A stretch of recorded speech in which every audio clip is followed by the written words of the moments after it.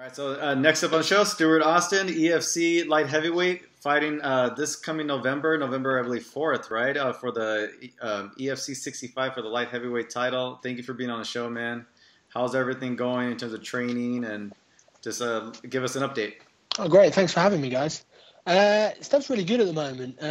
I'm training hard at the moment. We've got lots of different partners coming in for me, which is great. I'm relatively healthy at the moment, which is something I can't say I've been for a long time. So that's pretty good. So I'm feeling really positive about this. Actually, it's nice to be back to light heavyweight. I've only been there once, so it's this time the weight has come off almost too quick. Yeah. So yeah, feeling really good. Awesome. Good. Now, before we get into the fight and then the division, the title, I need to ask you. Your nickname is He-Man. Like, were you ever a fan of the cartoon series, Masters of the Universe? Yeah, I liked it a little bit. Yeah, it was more my brother's generation. He-Man was, but I did like it. I had some of the toys. I had Battle Cat and stuff like that. Yeah. But it was someone from the gym who actually gave me the name in the first place. Because you resemble, especially when I'm training, my hair gets long and starts to turn into a bit of a. It's not too long at the moment. It turns into a bit of a bowl cut. Okay. You should bring a sword and a shield with you. To whip my shirt off. Yeah, you should bring like a sword and a shield with you to the ring. Yeah. Oh, yeah. I have thought about it. But the problem is, if you're that guy who brings a sword and a shield to the ring, and you get brutally, bashed, have you then got to drag your sword and shield out? Exactly. Like an idiot. It's a big commitment. Yeah, you're right. So you're back at light heavyweight. You mentioned that right now. How's the weight cut going? Obviously it's coming off a lot better for you, but is this something you're gonna do? From now on, is light heavyweight your division now, and not heavyweight? Yeah. Unless the right fight comes up at heavyweight, if a good opportunity is a good opportunity. But my intention wasn't to go back to heavyweight like I did for my last fight. I think I had I can't remember if it's 10 or 11 people in a row turn me down, or they were sort of injured, so to speak, or this or that, and they couldn't do it that weekend, and it just was getting a bit ridiculous. And so I just, I spoke to Graham, who is the one of the head honchos at the EFC, and he said he's got, he had a heavyweight available at the time. So I just jumped at the chance. I just wanted to fight. It's important to stay busy. So, so I took the opportunity. But light heavyweight is where I want to be. I want to go to. It's my natural division. It's down to about 228, 229 now. So I can cut from there. I'm actually hoping. I'm hoping to walk in the cage probably heavier than my last fight heavyweight. So because I tried to put on a bit of weight between. So it's really good. Nice. Awesome. Well, you're 12-3, like you're pretty much like a veteran in the sport. Like you fought for Bellator and other promotions as well. What's it mean to you to fight for the light heavyweight title for Bama, and your thoughts on your fight for EFC? EFC. The EFC belts, it's a big belt. It's like obviously it's the biggest company in like Africa, which is quite cool. Yeah. And quite a few of their guys have recently got signed, which is obviously a big thing to think about. So I don't know. It's like, to me, the belt's a bonus. The fight is what I want. The guy's a good guy, and he's had some finishes. He's had some tough fights, and he's built up a reasonable reputation. Guys who are like with solid records, really good winning records, are the guys you need to beat to move to the next level. Yeah. At the end of the day, like, everyone can be king of their local show, knocking out this bum and that guy and whatever. But like, I want to be, I want to be at the top. So, that's the way you want to go on legit shows, and not take the easy route. Yeah. So you're fighting Delcha. Did it surprise you to get the title shot this quick with the promotion? Because this is only your second fight with the promotion, right? Yeah, but like, unlike a lot of the guys in this promotion, I'm coming with more of a background. So I'm a former Bama champion at heavyweight. Yeah. And my light heavyweight debut, I was against like a ranked European guy, and like I just took him to pieces in like a couple of minutes. So it's and like I stepped up and fought Elvis Moya because he's not someone people like to fight. Because even though he's fairly one-dimensional, since his takedown defense has got a lot better, and he's got violent knockout power. A lot of people I think were avoiding the fight with him, so it kind of made sense for me. But I just don't think there's many people in the sport who one way or another I can't take down. Like my shots are quite good, like my wrestling style takedowns, but because of my judo background, like when I fought a Polish wrestling champion, and I fought one of the guys I fought out in Bellator had pretty extensive wrestling background, and like in that situation, I used my upper body clinch and judo style and sort of Greco style takedowns. Nobody apart from guys I've taken every single person down I've fought. Doesn't matter how good they are at wrestling, unless I've knocked them out. Basically, it is what it is. So I rely on I trust in myself. Yeah, cool. And if you do win the title in November, do you want to? Because MMA has changed a lot. Nowadays, now people are winning titles and going for super fights. Is that something that you want to do too? Is like go for 2 titles at one time or fight super fights? Potentially, like those guys are pretty big. Like Elvis Moya I think he was about 118 kilos when I fought him. Yeah. And I was 103. So sorry, I always forget to convert it because they work in kilos as well. Yeah. So he was like 260. Yeah. And I weighed in about 228. I want to say 227. Jeez. And that was like at the time I was a little bit lighter than that. I think I drank about 2 liters before I got on the scale. That's crazy. I'm actually heavier now than I was then. Right.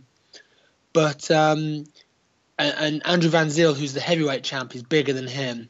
He cuts to make the heavyweight limit. So I don't know. It's certainly something I'm looking at, but one step at a time. I'd like to win this fight. Possibly defend it and then think about getting the second belt. But really, in career-wise, the smart choice is at light heavyweight. I've had opportunities offered me, some really big fights against big names at heavyweight, and I'm just at a point where I'm like, I've picked my weight division, and it's just like, what is the point fighting, some of the big superstars of the sport? Yeah. As sort of like on 3 weeks or 4 weeks, and I think, well, this is an opportunity, and I see people, especially if they're a little bit older, they're beatable. But then I'm just thinking, if I lose, it pushes me back, and what I want to do right now is move forward in my division, which is light heavyweight now, and it's just building the name as a light heavyweight. Obviously, most of my reputation is at heavyweight, so I've got to build myself in this division before I can be jumping around and doing whatever I want. How soon are you going to head out to Johannesburg, or is that something? Is you head out that week? Is it something that you do 2 weeks prior, or what do you do? Hopefully as soon as possible. Hopefully 10 to 14 days, like before the fight. It's at altitude, so it's I think about 4,500 feet, something like that. It's pretty high. It's pretty high. Yeah. And last time I fought, I was actually quite surprised, just how much it affected me the first couple of days. Yeah. The first few times I was on the treadmill, just doing some conditioning and stuff. But I adapted quickly. But obviously, in a 5-round fight, you want to have as much adaptations as possible. But I'm trying to do everything I can. That's obviously that's allowed. That I get every advantage that I can. I've done my research on the sort of sports science side of it, on how to get the most out of myself at that altitude. Yeah.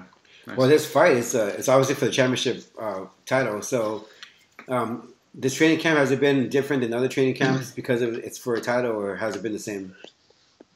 I don't really change too much for opponents, to be honest. I'm fairly well rounded. I don't know if you've seen many of my fights, but most of my fights are pretty different. Yeah.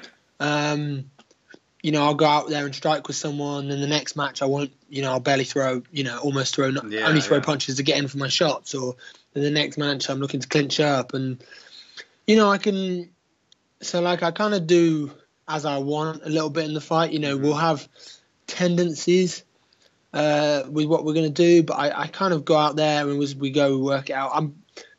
I can do most things in this, in the sport. If you name it, probably the only technique off the top of my head I can't really do in terms of striking. I can't do spinning hook kicks. That's it.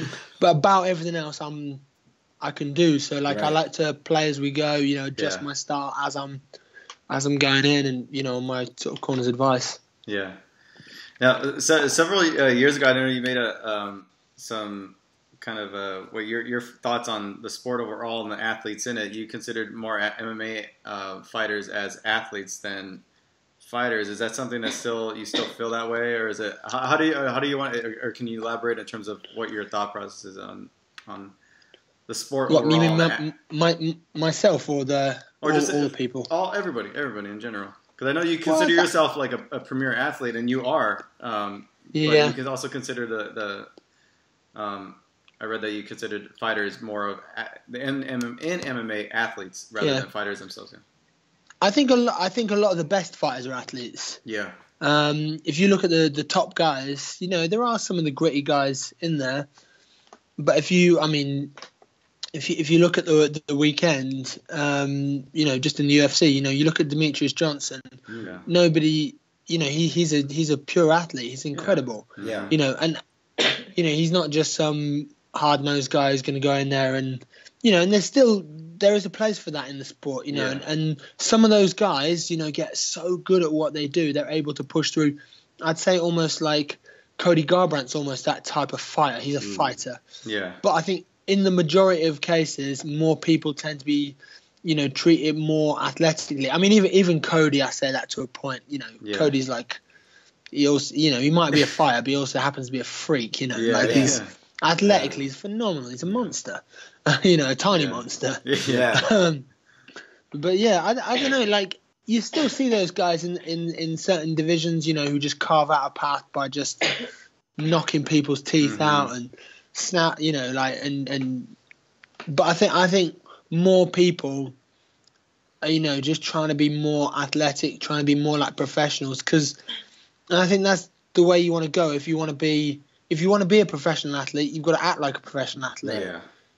At the end, exactly. Yeah. If you look at any other sport, if you want to get paid the big bucks, you have to be be a professional. Right. Yeah, and we talked about the person that kind of set that trend was GSP. It was one of the first fighters out there that kind of just had that athletic, like a real athlete, where other athletes in other sports kind of looked to him as a real athlete. It was one of the first people to do that. Yeah. He really took it to another level, didn't he? His level of professionalism. And I still think you can still have the fun side of it. Mm-hmm. You're going to still have these, crazy characters and, that's fun. But, I mean, even look at Conor. Conor's the perfect example of both. Yeah. No stone is left unturned with his training. You saw his camp for the Mayweather fight. It's insane. Yeah. Like some of the stuff he's doing. He's investing some of that money he's being paid. Yeah.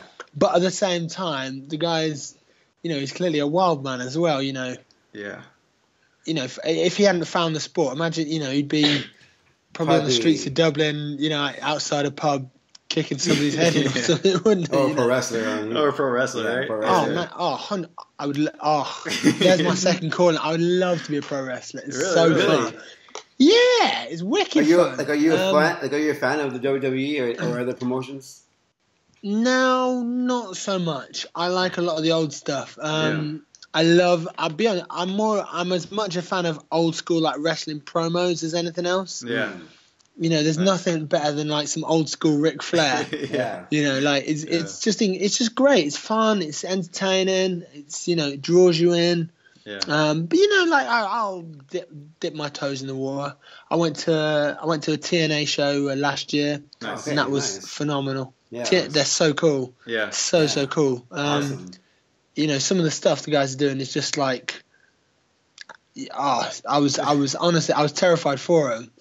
Stand guys jumping on who was it? It's one of the English guys. He went through one of their reality shows, an English lad. Anyway, smaller guy. Yeah. But he was on the top of the cage. He jumped. He's like those guys ain't jumping. I was amazed, because I've not seen a cage match sort of style live.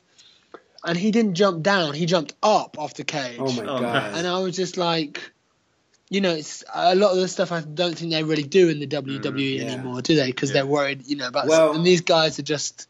They do sometimes. And this past weekend, this past Sunday was Hell in a Cell. And Shane McMahon jumped off the cage. He jumped off his cage, and the table didn't break. His body kind of bounced off the table, and then it broke. But he was high up. He was all the way at the top of the cage when he oh man, flew off that cage. Brutal. Yeah, and he's up there in age too. He's not like a he was young guy. Like he was in his 50s. You know, Attitude Era and all that, wasn't it? Yeah. So it's crazy. Those guys are still doing that. It's crazy. Yeah. Like, do you do like those kind of style promos after your fights, or? I'm trying to add a little bit. You should, man. I normally you know what it works? Normally bash America. What should bash America. The thing is, if you, I can do the same thing in South Africa to the South Africans. They're pretty nationalistic. Yeah. You have to be. Yeah. Oh man, there's some of them already starting to hate me. Literally, it was crazy. Like the run up to the last fight, I only had a bit of fun with it. I was sort of, bit of a smile on my face while I was saying some stupid stuff, and they were going wild, so angry, and people were putting crazy money on the fight. All my friends were so upset because you could only bet on the fight in South Africa. Yeah. All the South African gaming websites were taking it, but you had to have a South African account. And the odds were like 4-1 against me. It was mental. And the guy, and just like people were throwing money down to see me lose. And it's just, it's hilarious. It's so funny. If you win and I think it'll be the same this time. If you win the bout, you should spray paint it, man. NWO just style. Like a big British flag. Do that and say, and tell the crowd, wild, wouldn't it? Yeah, and tell the crowd they worship you and all that good stuff. Yeah, no, there's a bit of history there as well with the UK and South Africa as well, isn't it? All the you be the ultimate heel, man. Ultimate heel. Yeah. And it doesn't matter if they boo you or cheer; it just matters if they care. So. Exactly. Yeah. No, I had a good reception, to be fair. People were really cool out there. Like, I think it's the sort of one which I imagine is kind of like a wrestling audience. people like to boo you, but they still kind of like you. Do you know what I mean? Yeah. They in the same way, like even people who don't like something like a Chael Sonnen kind of like him. It's like they like to hate him. It's not like a real. It's fun though. It's cool. Yeah. Really, the sport is huge out there. It's crazy. Yeah. It's good to know. Their last event, their event with Yannick Bahati and Dricus du Plessis, they had nearly 2 million people watch it just on in South Africa. And then it goes out across all sub-Saharan Africa as well, and then streamed on live online. Yeah. But they had millions of people watching it. It's mental. Like it's It's on a terrestrial channel, like a basic channel. Yeah, a free. It's huge. It's so popular. It's really different, certainly to the UK. Yeah. Even in the UK, the UFC, you start to see some posters. Yeah. But it's still such a if you know, you know, sort of thing. Oh, okay. I get recognised at MMA shows or in MMA gyms, but apart from that, never. And even I'm friends with obviously through gyms and stuff with some good UFC fighters and stuff, and they barely ever, barely ever get recognised, which I suppose is kind of a good thing in the UK. You get a bit more anonymity. Yeah. Awesome. Yeah, at least from our standpoint over here in America, I guess it seems like it would be a lot bigger. Like a lot of fighters would get a little bit more attention, but I guess it's not so much. It's still growing. Yeah, it's still growing. Yeah. I think, I don't know, the UK, I don't know, we still don't really like fighting. People love it, and we've got such a rich history in boxing. Some people love it, but so many people just hate the violence, and they hate this and that, and it's even with the BBC, it's only till I think I was actually the first MMA fighter to be featured on any BBC thing ever. That's crazy. I was on a radio show at drive time for 2 minutes once, and then they slowly trickled, and then all of a sudden they were like, okay, we'll let Conor McGregor, because he's just so big they can't deny it anymore. But that was last year. It was only last year they started having anything to do with MMA That's crazy. on their shows. Yeah, absolutely wild. You know, like how big of a thing it is, and they're just not putting anything into it. It's not that accepted yet. It's sort of taboo. I think still. people do, but I think almost like, I don't want to say the establishment, like it's a big conspiracy or something, but almost it's kind of a bit over the top. But you know, almost the general like, public. Yeah, it's more. I mean, even general public, everyone watches it a little bit. I mean, lots of guys, and especially younger generations do, kids do. But I think it's still seen as a bit of an oddity, a bit of a show, a bit of a sort of sideshow more than a sport yet. Well, one thing that you can do to make people notice you is walk around the streets with a belt if you win the belt. That would probably work. That would probably work. Like Tim Sylvia. Sylvia, exactly. Yeah, Tim Sylvia used that. Yeah, back in the day. You should go to strip clubs with that belt, so you can probably do the same thing. Get some girls too. Oh man! All right, man. Hey, it's been great talking to you, Stuart.